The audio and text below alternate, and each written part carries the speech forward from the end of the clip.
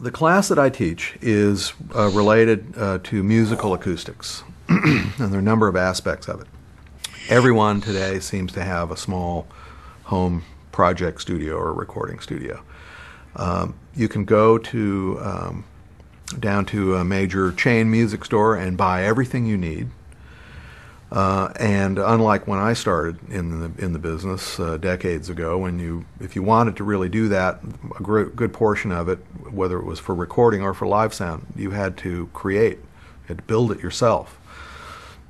Today you can buy everything, and learning to operate the equipment is daunting to many people and difficult. And so we teach extensive and in-depth recording courses here, and courses in computer audio, Pro Tools, and all the others. But the one missing component is the acoustical environment in which all of this is accomplished. So I teach the basics of acoustics. We touch a little bit upon how microphones actually function, how loudspeakers actually function, and how studio monitor loudspeakers actually interface with the room. The basic functions of the acoustical environment are absorption, diffraction, diffusion, reverberation, the reverberant field, reflections, initial time delay gap, time-related aspects of how sound travels, and the related comb filtering and phantom images and all of that in the studio. But I also relate that to the concert hall. So I will take them to our concert hall here on campus, and then we will discuss at length how the concert hall experience is impacted by the acoustical design of the venue and what the key issues in concert hall acoustics are, and I try to relate how those components actually tie in with the acoustical environment in a recording studio or in a control room and the mixing environment. To give them a broad sense of how sound behaves in different size spaces. And then we also investigate how sound works or behaves in a high-level situation such as a concert, a pop music concert or rock concert, and the demands on the loudspeaker, the coverage angles of the arrays, the basic array theory, and related aspects. And we do some interesting field trips as well. We were just over at Bernie Grunman Mastering last week, and this Thursday we'll be at JBL at the engineering lab and be inside their anechoic chambers and discussing measurement and how we quantify the behavior of a loudspeaker and then relate that to what people perceive is a quality loudspeaker.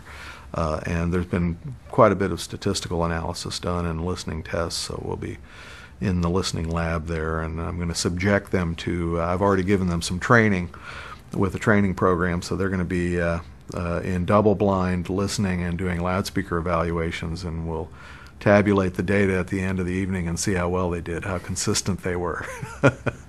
So I also teach in that respect, we teach listening as well, and how to become a better than average, really a trained listener, so that you can begin to divorce what you hear in the music from what the loudspeaker and the room might be doing to you. So it's multi-layered, and of course this is a course that could go on for years, but it's I try to give them an introduction to each one of these basic areas so that they have some tools with which to go on and do some further study and develop their skills in this regard. But really it all comes down to controlling your environment and eliminating the hidden variables. And of course in acoustics you can't see how sound behaves, so you have to be somewhat intuitive about it and learn the theory so that you can attack it from a practical standpoint. I'm not teaching them to be acousticians. I'm teaching them to be, how would I phrase this? I'm giving them defensive training in order to not be trapped by some unknown acoustical quantity that will make a recording turn out bad or will create a concert experience that will be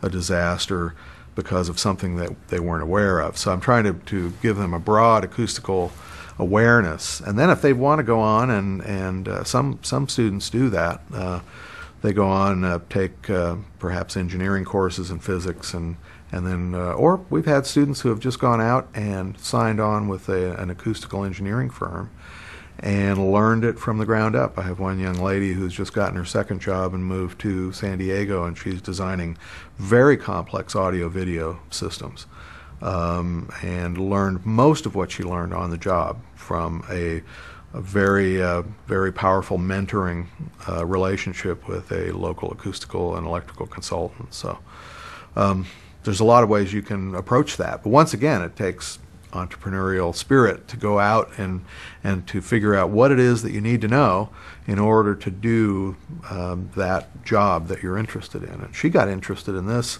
She was going to go to law school, got interested in her last semester here, and I helped connect her with a local consultant who was good enough to really teach her hands-on for 3 years, and she's quite accomplished now. So a lot of ways to approach this.